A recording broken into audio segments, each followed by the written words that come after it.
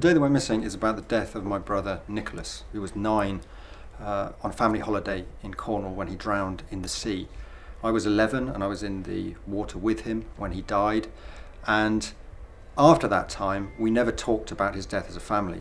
So the book is about trying to recover what actually happened, which had been lost to us, and also how we'd each dealt with it as individuals within the family. It's called The Day That Went Missing because it did truly go missing. We had no idea what had happened. We'd all created different stories around this event. So I went to see how much of a single day could be recovered, and in this case I could go back to documents, I could go to press reports from the time, and I could talk to people who were there, including, for example, the lifeboatmen who were in the lifeboat which tried to rescue Nicky on the site at the beach in Cornwall. I also talked to my family.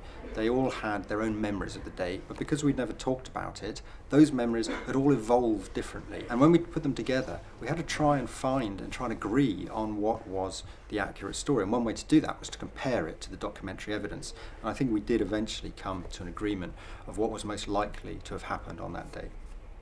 I don't think at the end of the book it's a simple case of having a cathartic reaction to the book and the death has been resolved, the mystery of the death has been resolved, and therefore the period of grief is over. I think it's slightly more complicated than that, and I would like to leave the reader with the feeling that grief needs attention, and to deny a death to try and avoid the pain of grief in the long run will end up being more damaging than not.